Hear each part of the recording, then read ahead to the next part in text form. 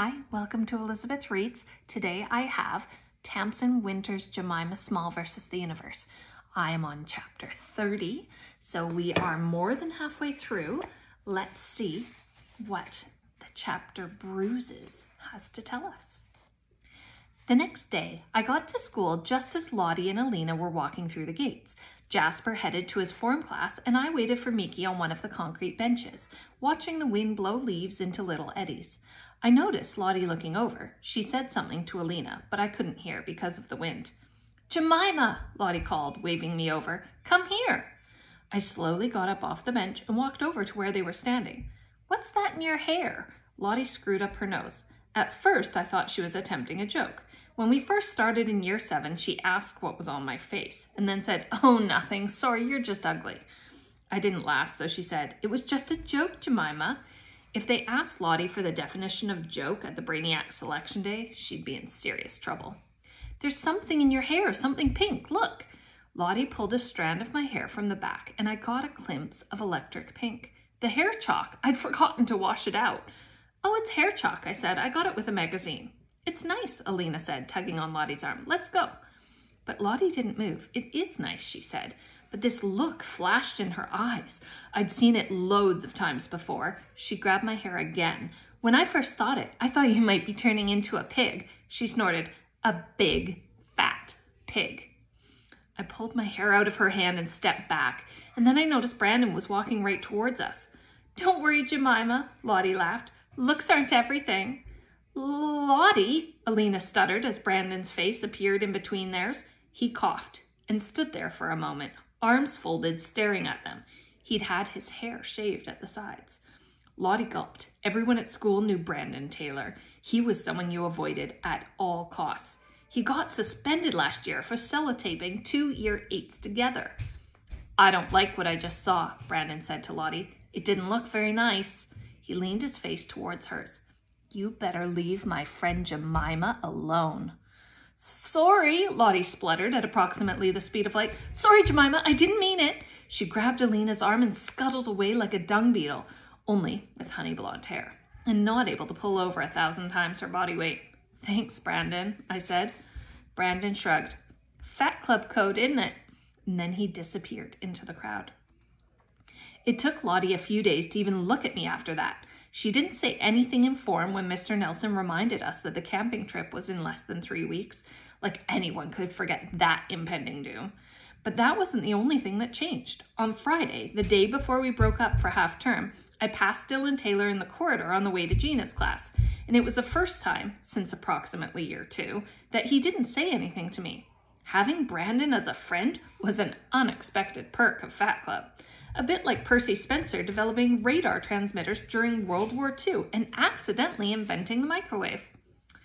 On Friday, we were doing Gina's class in one of the cookery classrooms for a change, and when I got there, Heidi, Harry, Nate, and Maya were already waiting outside. "I don't get how we're supposed to lose weight if she keeps feeding us," Maya said. Some boys walked past, and she squeezed against the wall like she was trying to disappear into it. "Miss Newton said we're doing mixed sports after half term." Maya rested her head on the wall. "Maybe I can get my mom to write a note." "PE's the worst," Harry said. "Actually, getting changed for PE is the worst." We all nodded. There were only 2 cubicles in the girls' changing rooms, so anytime we had PE, I raced to get in the changing rooms first. The teachers stay in the office while you get changed, so anyone can say anything to you. But at least there were cubicles in the girls. Miki said there were none in the boys. "They call me Tiny," Harry said, half laughing. As a joke. "Yeah, but it's not funny, Harry," Heidi said. "I keep telling him to go to Mrs. Savage about it. Show them." Harry shook his head. "Just show them, Harry." "It's not a big deal," Harry said. "Just banter." Heidi stared at him. He sighed and took off his blazer. "It looks worse than it is." He undid a few of his shirt buttons and pulled it down over his shoulder. The top part of his arm was covered in bruises. "Oh, no," I blurted out. "Sorry, Harry. It just looks bad." Some of the bruises were brand new, but some were old and had gone kind of yellowy. It's called bilirubin. It's what's left over after your body has collected all the iron from the bruise. Who knows how many had disappeared completely. "Whoa, Robert, who hit you?" Brandon said, coming around the corner. "It's nothing," Harry said. "Just this thing my mates do." Brandon looked confused. I'd crush them with one punch, mate. Yeah, mates don't do that, Harry. That's what I've been saying, Heidi said. Friends don't give you bruises. You've got to tell Mrs. Savage or Miss Fraser. We have to go camping with them after half term. It's not that bad, Heidi. They just do it as a joke. Harry lifted his arm and pulled the skin to get a better look. Harry, my friends would never do that, I said. Miki sticks up for me. I didn't mention the fart machine. Mrs. Savage could have installed listening devices around the school. She already had CCTV up in some places, apparently. And what's funny about punching someone? Oh my... Harry's cheeks went red. It doesn't hurt that much. Oh my goodness, Harry, what happened? Gina put down some bags she was carrying and took Harry's arm. Harry quickly pulled his shirt back up. Harry, what happened? Gina asked again, looking around at us all. We looked at each other, but no one said anything. This isn't a one-off. Who's been doing this to you? I guess Gina noticed the bilirubin too. She unlocked the classroom door and said, come inside, Harry. We waited in the corridor for about 10 minutes while Gina and Harry sat talking in the classroom. Apart from Heidi, no one else really said anything. And they've been getting him to buy them stuff from the canteen at break. I'm so worried about the camping trip, Heidi said. They'll probably set his tent on fire or something as a joke. She moved over to the classroom door and looked through the window. Poor Harry, what do you think Gina's saying? Brandon squashed his face up next to hers, pressing his nose against the glass. Probably offering to make him a cauliflower smoothie. Gina looked over and Brandon gave her a thumbs up through the window. She tilted her head and pretended to be mad for about a quarter of a second and then turned her smile up to the maximum. I think it's physically impossible for Gina to be mad at anyone. Like, her body is so dense in nutrients, she doesn't have the space for it. Sorry, everyone. Thank you for waiting so patiently. Come on in. Brandon, grab those shopping bags, would you? We filed into the classroom. Heidi went straight over to Harry while Gina stood at the front saying, so, today's class is all about superfoods, the superheroes of food. I tried not to groan too loud. You're going to be making some super simple, super delicious, super healthy recipes. She clapped her hands each time she said super. It kind of felt like brainwashing. Get into pairs and I'll bring you an iPad so you can watch your recipe on YouTube. And we get to taste all of them at the end. I walked with Maya to a corner kitchen as Gina handed us an iPad and a box of ingredients. Inside was a recipe card saying courgette noodles with avocado pesto. This is the fun bit, Gina said, and typed the recipe into YouTube. A woman wearing thick black eyeliner with perfect flicks was paused on the screen. There, Gina said, you're ready to go. Maya tapped the iPad and the video came to life. The cook was American and approximately 300% more enthusiastic than Gina, which I didn't think was physically possible. She said, and let's do this a lot.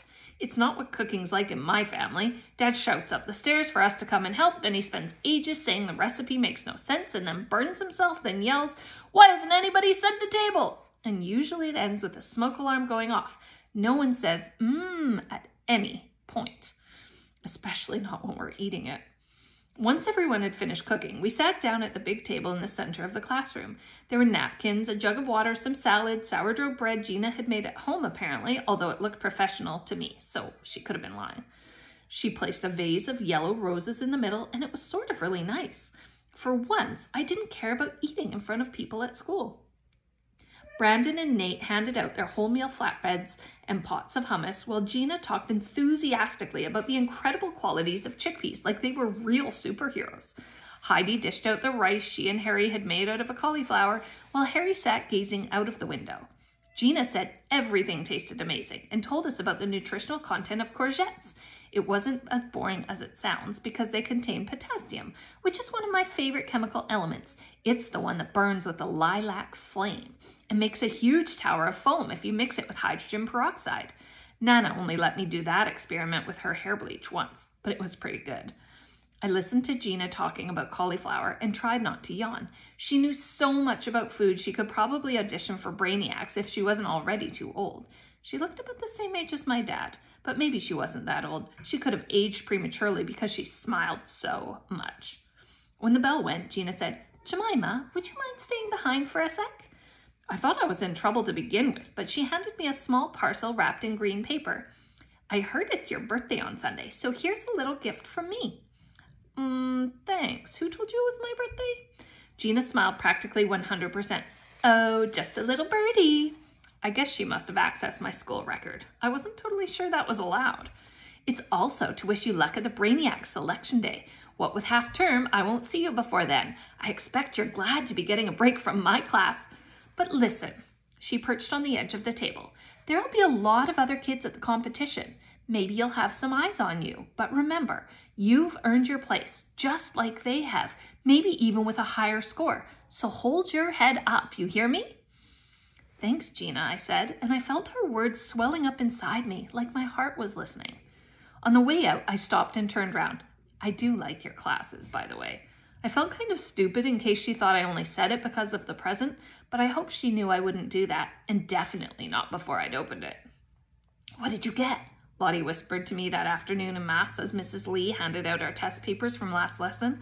I could see 96% written on Lottie's paper in green ink, and Mrs. Lee's swirly writing saying, "Excellent." I wasn't afraid of Lottie, not in the normal sense. I just got this prickly feeling in my chest anytime she spoke to me, like being stung by a jellyfish.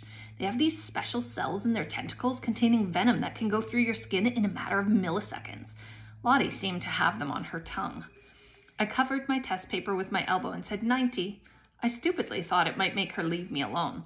Lottie smiled so hard her face almost cracked open. She picked up her test and fanned herself. I got 96.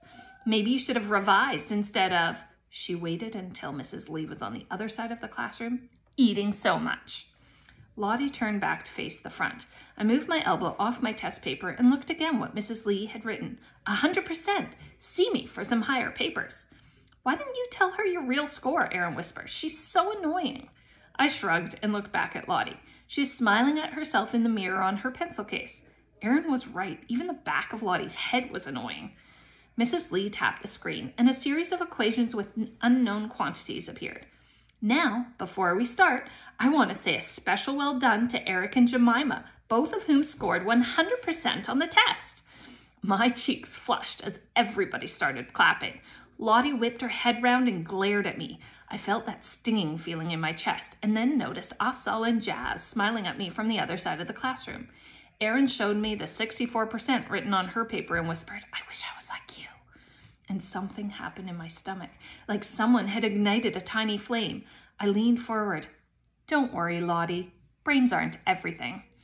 And I accidentally trod on her foot on the way up to solve the first equation. That is the end of chapter 30. Subscribe and you will find out when chapter 31 comes up. Bye-bye.